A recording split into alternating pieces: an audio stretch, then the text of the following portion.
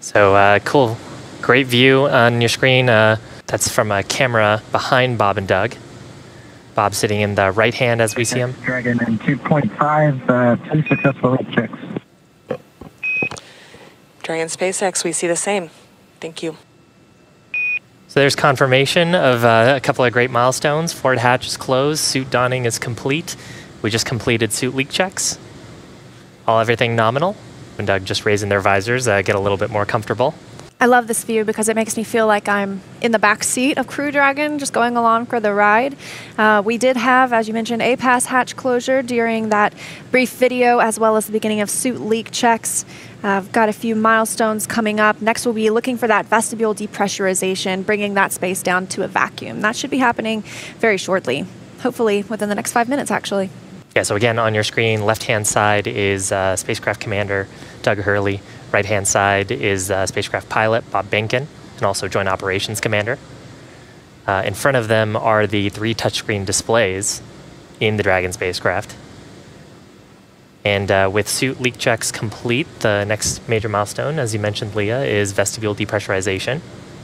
So you can see they're checking out all their screens. The crew will actually be monitoring during the departure portion of the flight. On the way up, they had a couple of opportunities to perform some manual flight tests by piloting the vehicle and checking those out and seeing how it would fly if you ever had to. But fortunately, it is an autonomous vehicle. So the goal is that the astronauts are along for the ride, there to monitor and there to step in case anything were to go wrong. But it should be an autonomous flight home. We're not stopping for any of those flight tests along the way. That's right.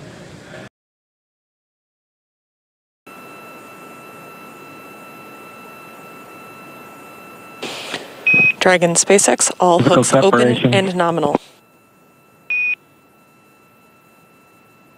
All hooks open. Dragon departing. Dragon SpaceX, separation confirmed.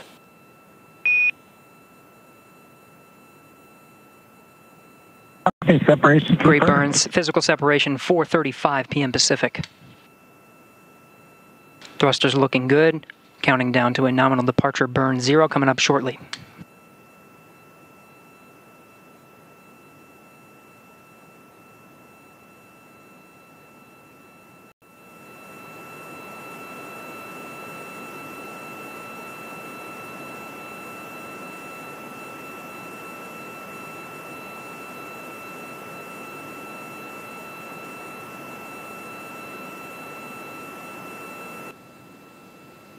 Thanks, Gary. Departure burn 0 sets Crew Dragon, Endeavour, and Bob and Doug on their journey home.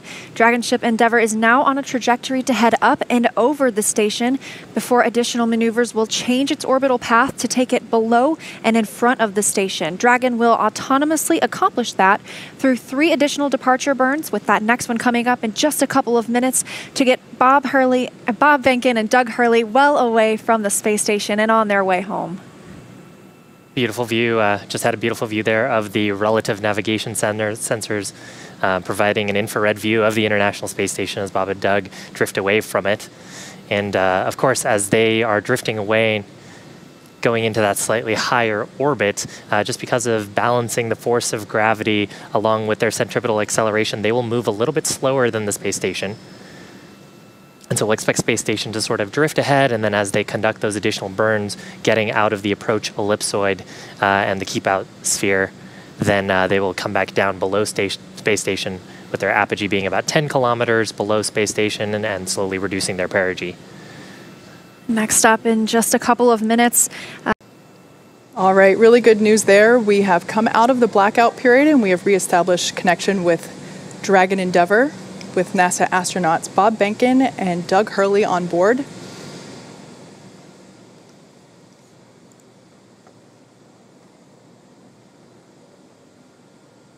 We were able to reacquire that communication a little bit earlier than expected, and now we are just waiting. We should just be about 2.5 minutes away from that initial drogue chute deploy. Yeah, 2 minutes and 26 seconds.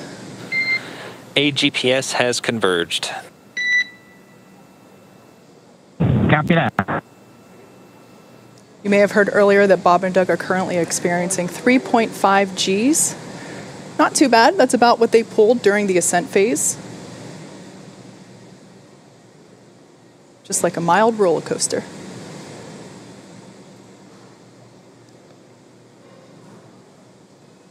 So the vehicle is now over the Gulf of Mexico.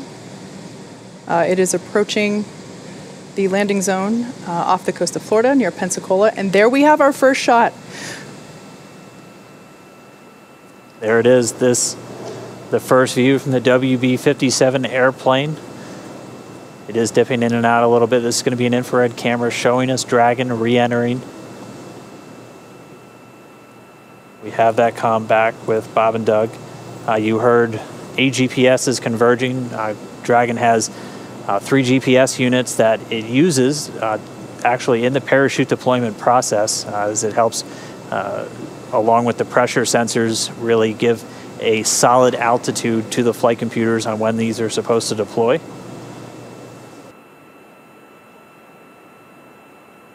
Brace for drogue window. Copy, we're braced. Just about 14 kilometers in altitude, 8.4 miles, continuing to descend. There on your screen, we have a shot of the capsule as it is preparing to deploy those initial parachutes, the drogue parachutes. Again, these parachutes help slow the vehicle down even further and help stabilize in preparation for main chute deployment.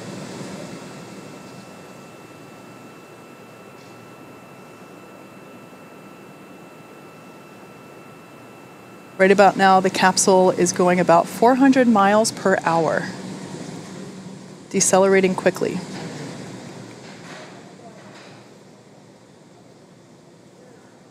And standing by for drogue deploys.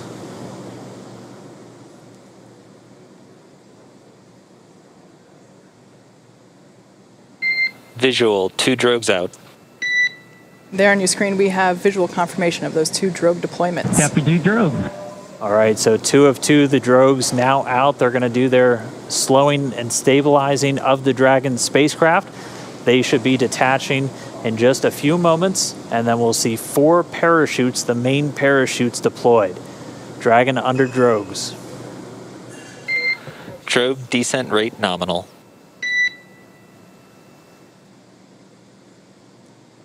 So the expected descent rate, the expected velocity under the drogues nominal. We're right at around 150 miles an hour and already dropping. You can see the drogues now detach. And there we have confirmation of deployment of the 4 main parachutes. We are visual on 4 chutes out. We are visual. 4 main parachutes deployed. Copy, 4 main.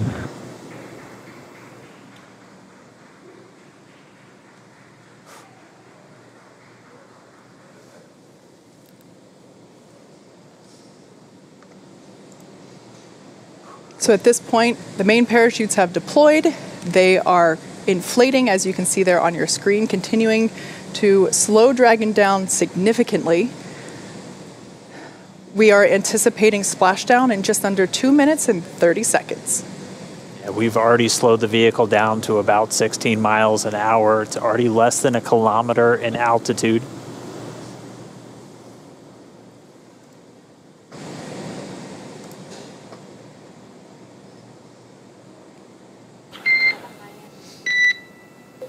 Main chute descent rate nominal, passing through 700 meters.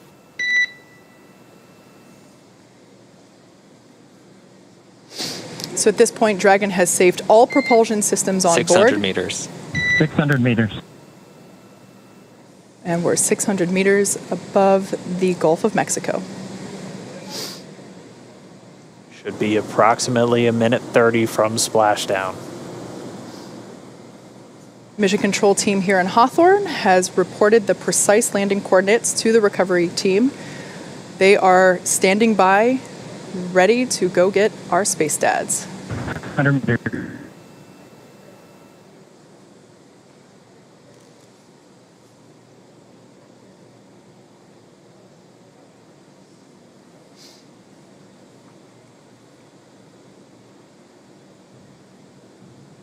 Just passed about 300 meters. 1 minute till splashdown.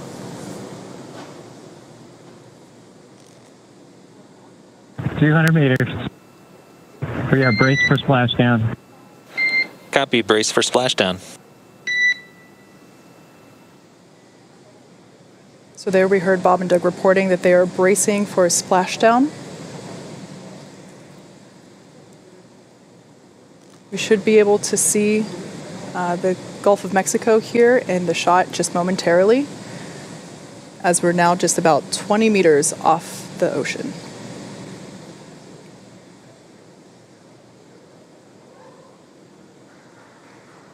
Splashdown.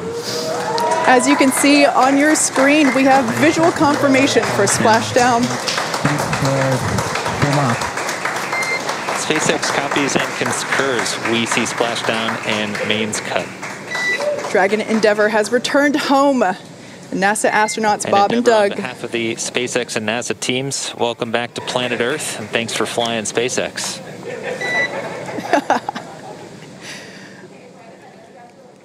It was truly our honor and privilege to fly in flight of the Crew Dragon and Endeavour. Congratulations, everybody at SFS. All good, and we're into section of 4.800. Thanks for those words, Doug, and we copy that you are into 4.800.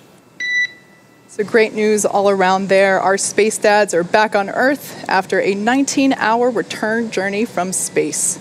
Dragon Endeavour has splashed down in the Gulf of Mexico, just off the coast of Pensacola, Florida. And on your screen there, you can see our two fast boats, and they are indeed fast, racing out to greet Dragon Endeavour as it sits there. The first on there, we can see a view inside the capsule. Bob and Doug looking good. Although the communication was a little choppy, we did hear Endeavour in 3.1. We show ourselves in stable 1. And they're going to get checked out now by the NASA medical team. They're going straight into the medical quarters on board the ship. That'll be their first stop on planet Earth. And then they're going to be making their way up into a helicopter and then heading back to dry land. So once they're complete, the team's going to prepare Dragon itself, and they're going to begin taking it back to shore. It's been an incredible, incredible mission. This all kicked off just 2 months ago on May 30th from Launch Pad 39A at the Kennedy Space Center in Florida.